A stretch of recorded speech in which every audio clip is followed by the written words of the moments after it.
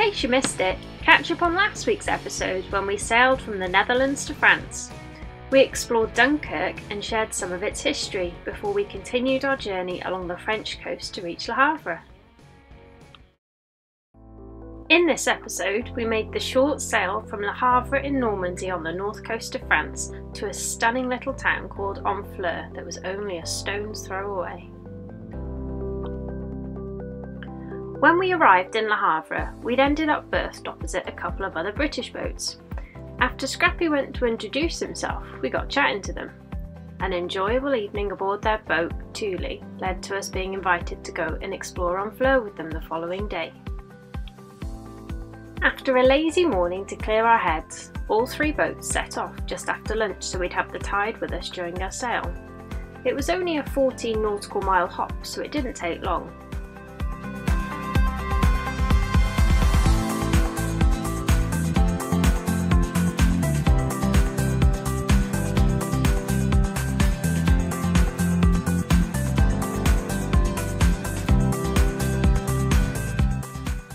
To get to the town you have to go through a lock, as there's an 8.5 metre tidal range and the boats inside need it so they can stay afloat at low tide. I'm glad we got the practice in the Netherlands at using these kind of locks, as there was a big crowd watching from above. Luckily, I managed to get us hooked on with my first attempt. Score! In our lock, with our new friends, it's Thule, with Trish and Keith on.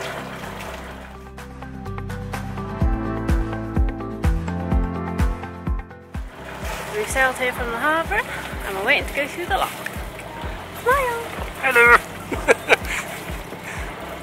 We are in Le France. Note to self, don't trust Dave around the camera equipment.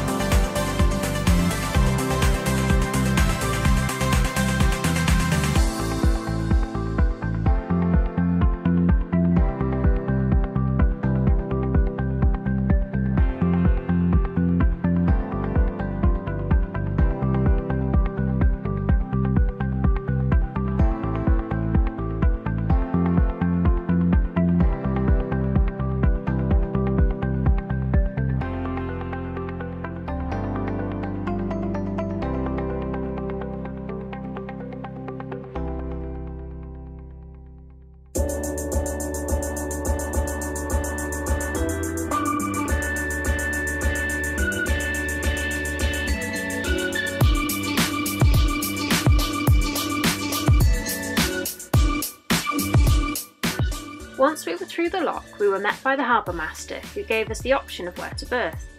Beyond the lifting bridge in the inner basin, rafted up alongside all the other boats, or outside the town centre on the visitors' pontoons. We opted to stay in the outer section, and managed to squeeze in on our second attempt. So we've arrived in Honfleur after a 3.5 hour sail, went through a lock. Wow, it's beautiful here. So apparently this town wasn't touched by the war at all. So it's all original buildings and architecture. There's the marina. We're staying on a little pontoon just behind. Yeah. Just wait for the child catcher to appear. Spuddles! Cherry drops! Scrappy? Scrappy! Hello! Are you a good boy?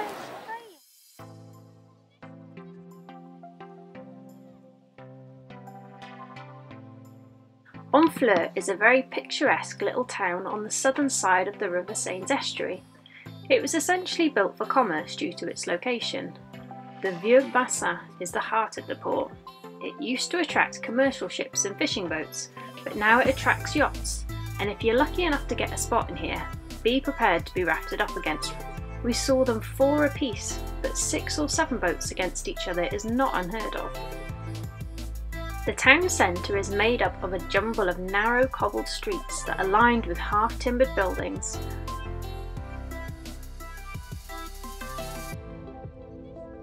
Arts and crafts studios are nestled next to cafes, boutiques, souvenir shops and galleries. The beauty of the town has attracted countless artists over the years, and it has inspired numerous pieces of art. St. Catherine's Church is the largest church made out of wood in France, and it's dedicated to St. Catherine of Alexandria. It was built using naval construction techniques, which gives the impression of an upside-down ship's hull once you're inside.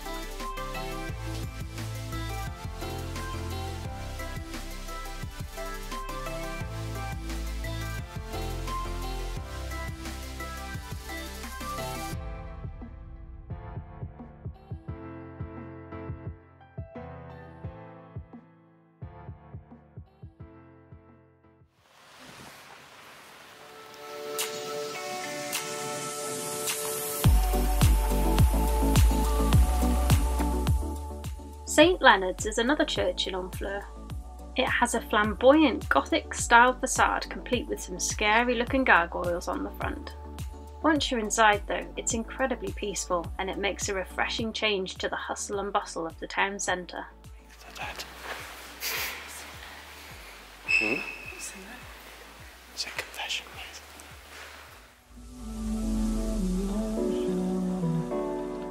Memories die out too hard. We were traveling mountains just to find the loudest seas. We set down by the fire, knowing we could aim higher, but we didn't know that yet. So if you want something to hold on to, gotta find it first. But here I am, 'cause I've been laying under palm trees waiting for the summer, knowing there's nowhere to go. 'Cause I am happy on this island, wanna be my fun land. I don't ever want to leave, I'm in a tropic club. During our exploration, we discovered this incredible little chocolate shop. It smelt amazing inside, and the chocolates were pretty damn good too.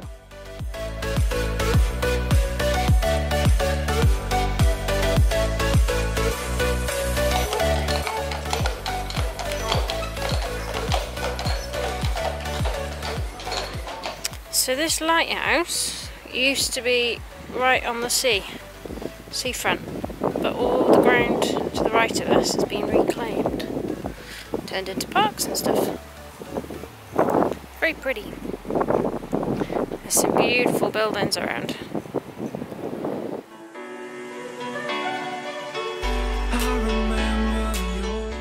You sunbathing? Scrappy's just had a bath and he's now drying off in the sun and barking at everyone that goes past, including the boats.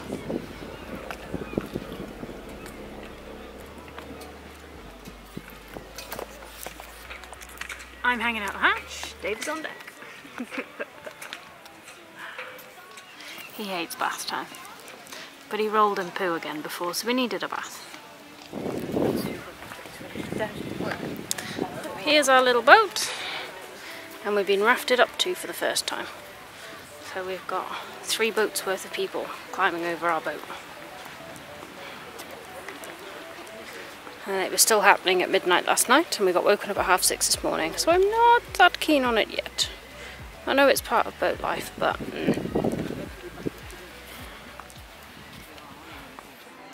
After a lovely meal out with our new friends who we'd sailed over with, that included a few drinks, we were heading back to our boats for the night when the town's carousel caught our eyes, and we just couldn't resist.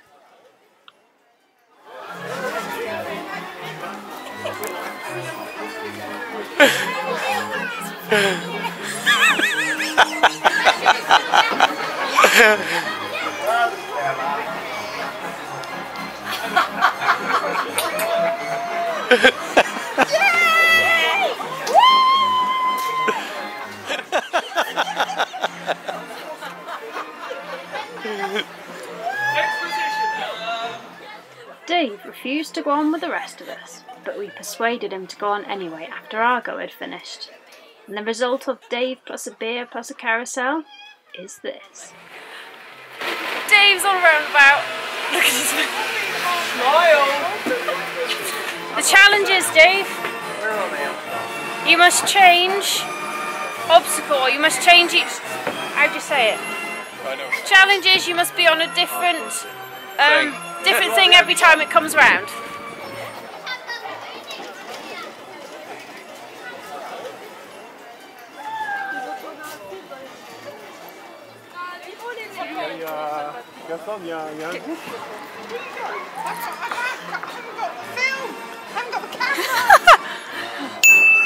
Got your ticket, Dave?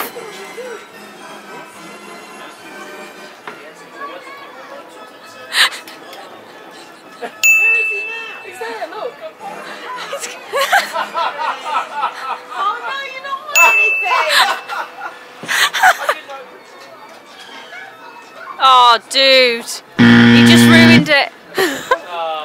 You're too slow.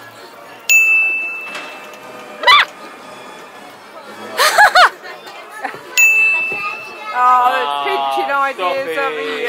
Oh.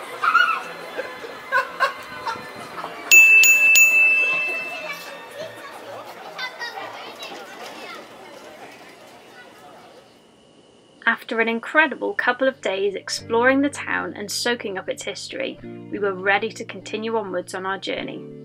We slipped our lines at 4 AM, fueled up and headed back out towards the loch. It's a good thing there wasn't anybody around this time, because I well and truly messed up trying to attach us to the side.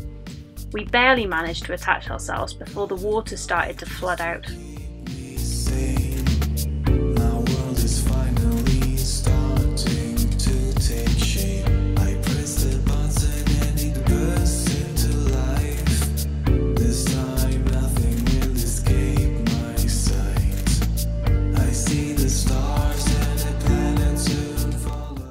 It was a long way down, but we made it through the loch safely.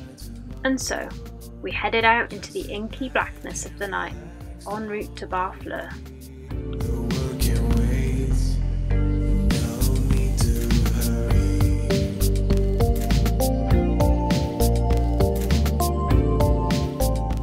Did you have a go at the challenge we set for you in the last video?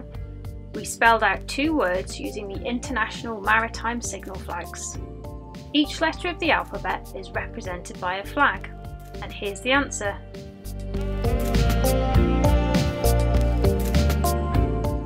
Here's your challenge for this episode.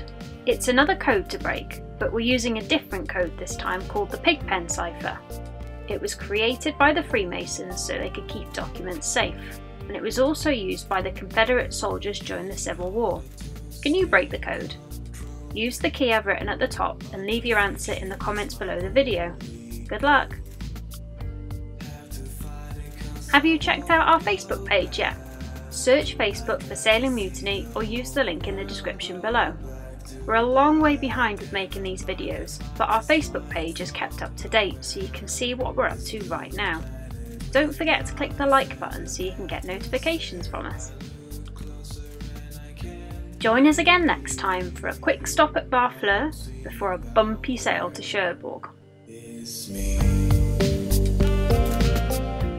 We spent the following 2 weeks exploring Cherbourg and the surrounding area, making new friends, finding out about the history of Cherbourg during the war. We both celebrated our birthdays and enjoyed a street festival. And my mum came out for a visit. Hit the subscribe button so you don't miss out. Don't forget to have a go at this week's challenge. Leave your answer in the comments below. See you next time. The world above must also be. This could go on for infinity.